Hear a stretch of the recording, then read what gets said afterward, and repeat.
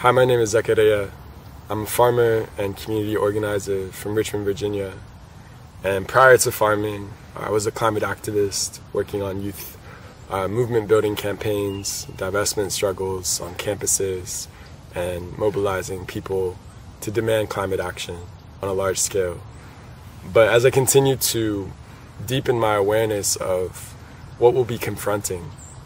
as we continue to experience accelerating climate crisis, regardless of the efforts that we're able to enact as far as climate action and prevention, I started to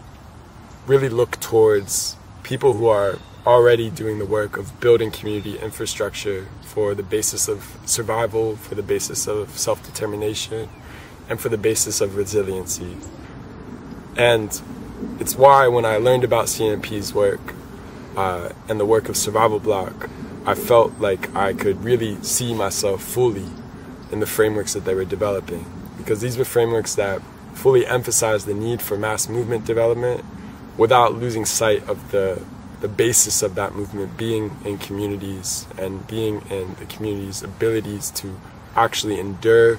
and be resilient and be self-determined as crises continue to unfold. This collaboration with Green Side Up is part of a larger effort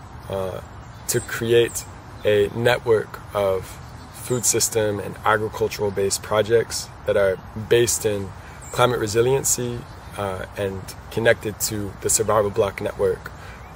and the framework of climate survival as a means of both enduring but also creating community based power and movement in the face of the climate crisis.